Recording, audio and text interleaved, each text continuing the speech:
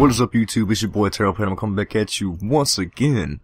And today, we're gonna talk about the Royal Rumble, my thoughts on it and shit like this. Royal Rumble 2015, right? And what the fuck, dude? God, the internet is fucking butthurt. That should be the fucking title of this video. WWE 2K, fucking Royal Rumble 2K, what the fuck ever. The internet's butthurt. Yeah, you get it. Fuck it. I don't give a fuck. We ain't gonna talk about the whole fucking thing. We're just gonna talk about basically two matches, right? There wasn't even, there wasn't no singles matches on this card, was there? I don't know. I don't remember seeing any. Anyway. So, you had the triple threat match for the fucking title. Of course, I'm going for Brock. That was a good fucking match. That was a good triple threat. They had everybody hooked, I think, and it was just a good ass fucking match. You had your hardcore spots here and there. You had a few little different things. Brock Lesnar fucking dominating, being a beast. We had a little German suplex party, you know what I'm saying? It was definitely off the fucking chain. I highly enjoyed that shit. Yes, off the chain. That's what I fucking said. You get it? Dig it, son.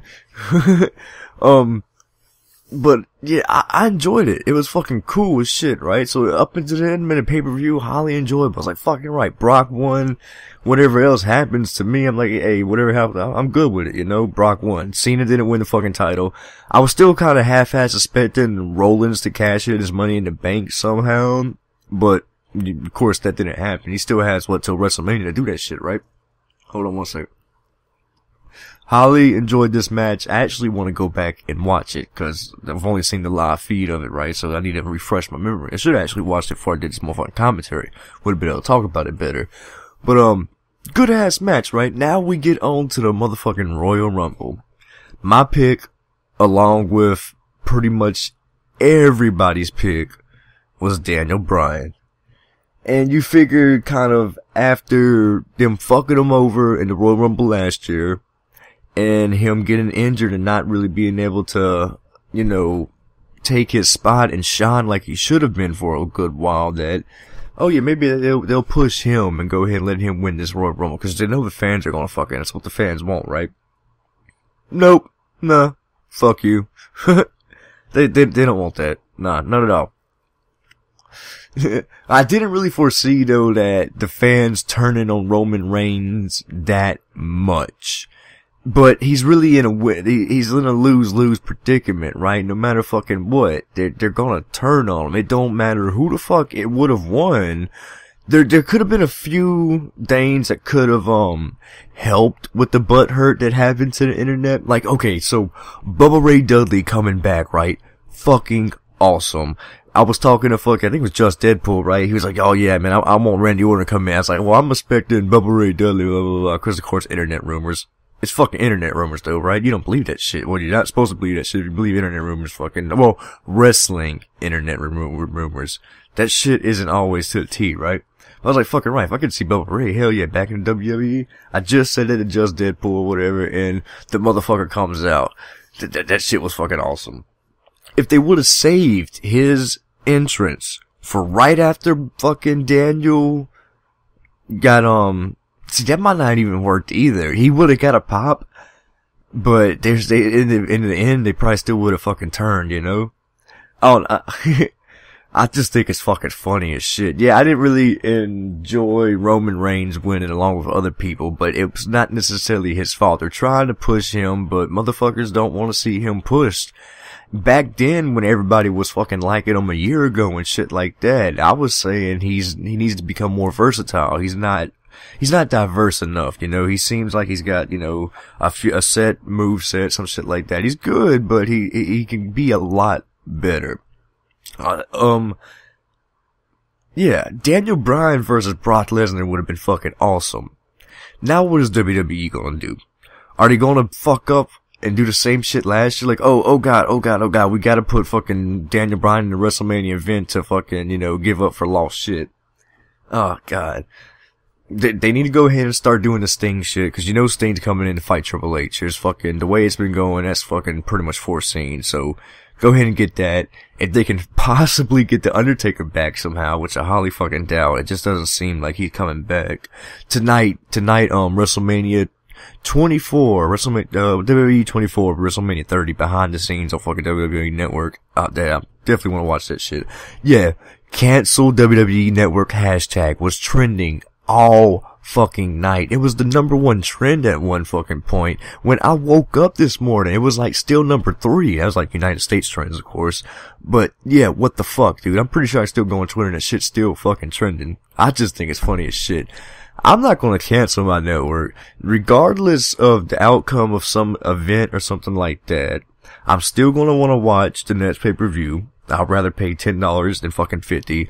I still want to watch all my WCW, ECW, all the old school pay-per-views, NXT. There's so much shit on that network that's still worth the 10 fucking bucks, regardless if you fucking hated that match or not. But yeah, people are like, oh yeah, you know, show WWE that you don't appreciate him winning by canceling your subscription. Well, there's too much content on there that I enjoy, so I'm not canceling it. Fuck that shit.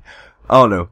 I'm not as pissed as everybody else. But, I definitely see where everybody else is coming from. But fuck, it's the guy. Oh, shit. What can you do, man? Lose situation. If The Rock possibly would have turned, yeah, The Rock even comes in, right? And he tries to fucking save it. Cause, you know, Big Show and, Kane are about to toss him out or whatever. He comes in there and kind of half-ass saves it. But then the crowd, you still hear the crowd say, Rusev, because he wasn't eliminated. And yeah, I forgot about that too. They should have let Rusev win, because at that point, but yeah, you can't really call it audible that fucking fast, because the crowd just started chanting for him. They didn't want Roman to win. They turned on him bad. I think it's fucking funny as shit. Like I said, I'm definitely not as mad as everybody else, but I see where everybody's coming from. I enjoyed the fucking world title match. I'm glad Cena didn't fucking lose. They had me good fucking spots. There's some other shit too that I could probably talk about, fucking from like Mizdow and shit. Okay, with with Miz and Mizdow or whatever, they're still getting good reactions. They're still fucking being entertaining. They need to break them up before they get stale, which is going to start happening soon. It's kind of already starting to happen, and, you know, it just all depends on where you look at it from.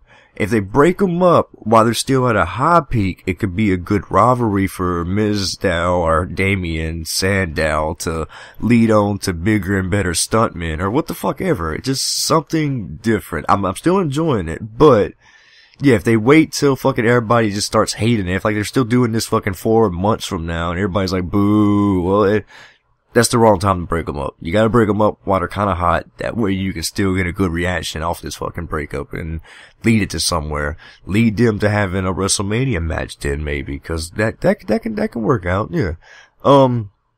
What else happened? Paige being all sexy. I love that. Anytime, Paige is the sex. Yeah, ooh, hell yeah, that gothic pale skin look, man, she go perfect. My motherfucking tattoo shit. Come on now. But yeah. I think it's fucking funny. That's my thoughts. I'm anxious to see where they go from here, to see how they're gonna try to fix this in the internet's eyes, you know. I don't know. We're definitely gonna start leading up into the WrestleMania, so we'll see how shit goes. But I'm anxious and interested to see what the fuck's gonna happen. But damn, they fucked up big time. Everybody. I don't even think there was this big of outlash last year. I don't remember seeing like these hashtags and shit like last this long. Maybe it did. Maybe it didn't. Who fucking knows? Anyway, that's my thoughts. WWE Royal Rumble 2015.